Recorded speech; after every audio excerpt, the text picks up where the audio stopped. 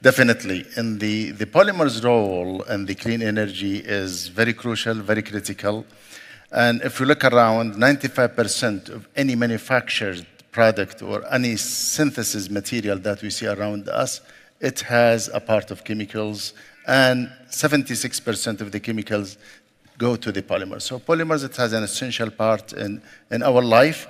And I could say now the clean energy, if we call it clean energy, it depends on the two things, the renewable resources and the decarbonization from the fossil fuel-based fuels.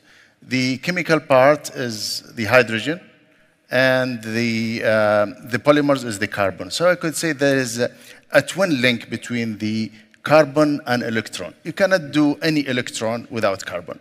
So the electron that will bring the material is coming from solar, is coming from wind, coming from hydro, and these required a lot of material from polymers. So you cannot see any windmill without any polymers there.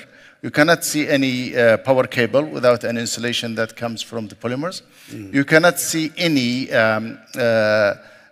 solar panels without, polymers that make that solar panels with a lightweight and with a lot of good efficiency for the electricity. So it is linked to each other. You cannot have renewable resources for energy without, the polymers part of it.